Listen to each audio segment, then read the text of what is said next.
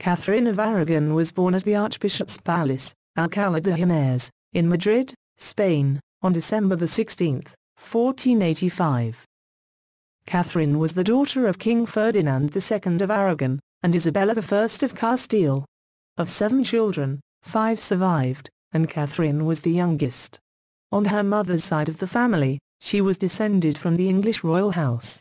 She was named Catherine, after her great-grandmother, who was Catherine of Lancaster, and Philippa of Lancaster was her great-great-grandmother, which in turn would see her related to King Henry VII, and also Elizabeth of York, as a cousin, third and fourth removed.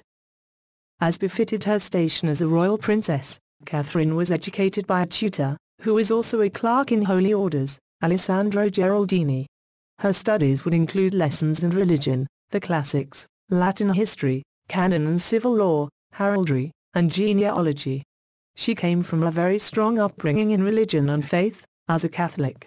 She would also learn to speak, write and read in Spanish and Latin, and she also spoke Greek and French. Catherine would reign on the throne of England for 24 years. From the age of a small child of 3, she was considered to be a suitable wife for the heir apparent to the English throne, Arthur, Prince of Wales, and they were betrothed.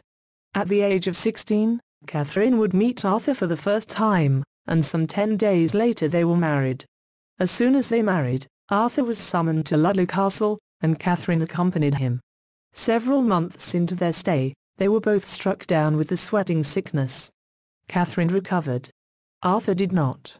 And barely 6 months into their marriage, Catherine became a widow.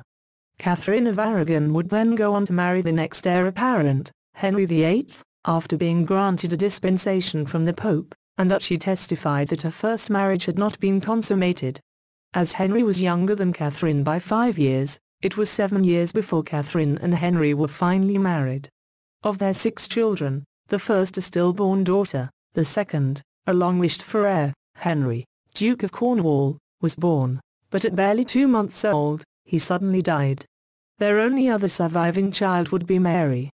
Catherine held on to her crown for as long as she possibly could, being put into many difficult situations, for example, being deprived of seeing her daughter, Mary, the humiliation of Henry trying, and finally succeeding, in having their marriage annulled, and effectively setting Catherine aside, and calling into question Mary's legitimacy.